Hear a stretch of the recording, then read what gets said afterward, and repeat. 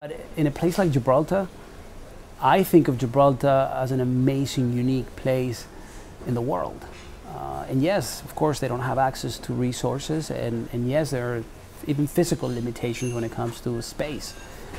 But what I do find here is the right attitude.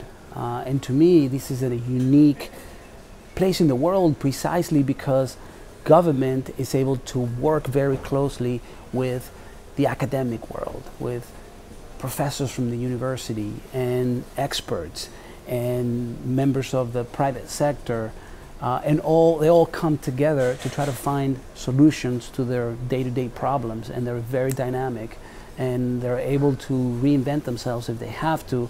That doesn't always happen in many of the other governments where I have worked before. And so again, that's something that I admire about this nation.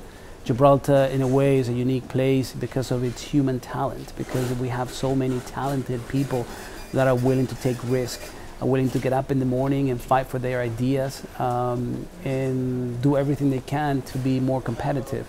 So as long as that spirit continues to be alive in Gibraltar, and as long as government and private sector find ways to work together and bring research and scientists and businesses together, and they try to find a common front, then I remain very, very optimistic about the future of Gibraltar.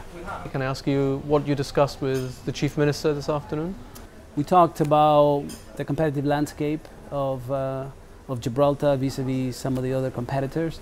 We talked about the importance of education and research and innovation. We talked about what is it that the government can do to bring foreign direct investment to Gibraltar.